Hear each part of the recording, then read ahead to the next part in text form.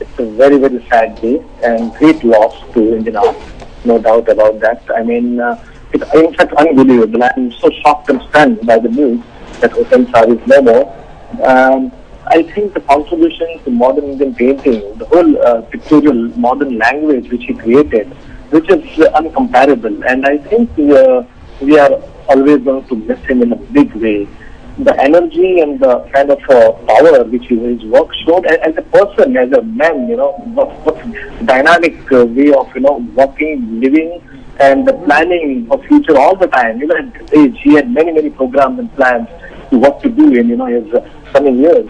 So this is something very sad.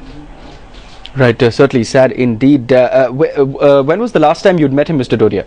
I met him in November 2009 in Abu Dhabi, and then spent the whole day with him in Dubai.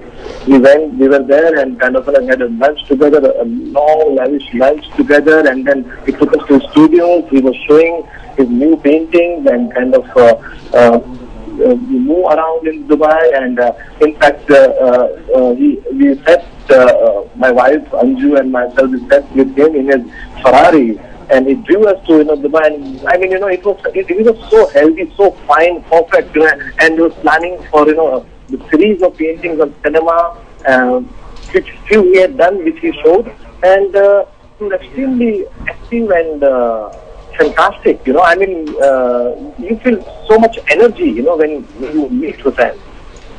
Right. In fact, what you're saying is interesting, because that's something that others have also been telling us, whoever we've been speaking to, is that his lust for life and his energy and the number of projects that he really undertook. Mr. Dodia, also, having said that, we were just talking to someone who also mentioned that he had numerous projects in the pipeline. He was 96 years of age, but he certainly didn't give up on that passion, which really was all he had towards the end of his life.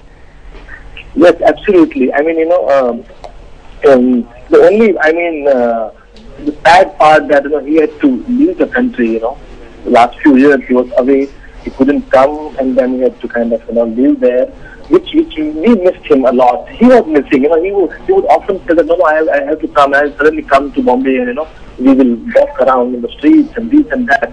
I think something very, very tragic and sad, circumstances, which occurred, and